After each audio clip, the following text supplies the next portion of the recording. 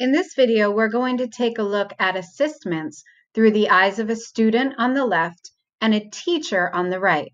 Now, in the last video, I showed you how, as a teacher, I can post work to my Google Classroom through the Assistments website. Remember, I did not create this assignment in Google Classroom. Assistments made the assignment and dropped it in there for me. So now I'm going to have you look over on the left side. This is a demo student account.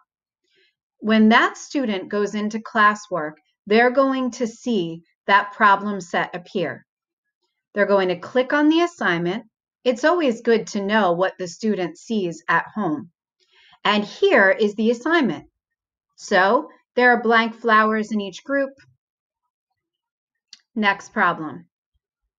There are blank in each group, 2, 4, 6, 7. Sorry about this. I want to show you to the end. 30 apples divided into 3. Go me. Next problem. 2, 4, 6, 8, 10. Woohoo! Now, I'm going to get the next one wrong on purpose. Sorry. Try again. Let's see. I'm going to get it wrong again on purpose. Nope. Show answer. I needed help with that one. I really didn't understand it. So now I'm going to type in 12 and hit submit.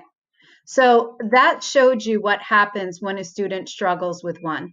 But at the end of the student's work, they're going to need to click finish assignment. And then they get a congratulatory box that they can exit out of.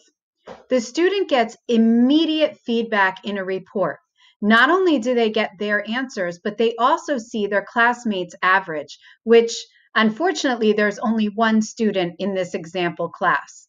Okay, so and they can even look back at the problems. Now let's check out what the teacher now sees. So now when the teacher goes into classwork, again, this is the teacher. The teacher is going to go back to that and they're going to click on the assessments link. And this is going to take them to their teacher account. Look at that. It graded everything for me. Go assessments. I see the average score.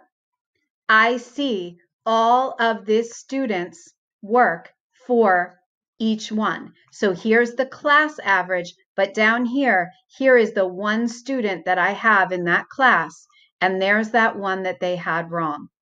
So the great news is that you can gain your grades right from here. It's even going to tell you how much time the student spent on it.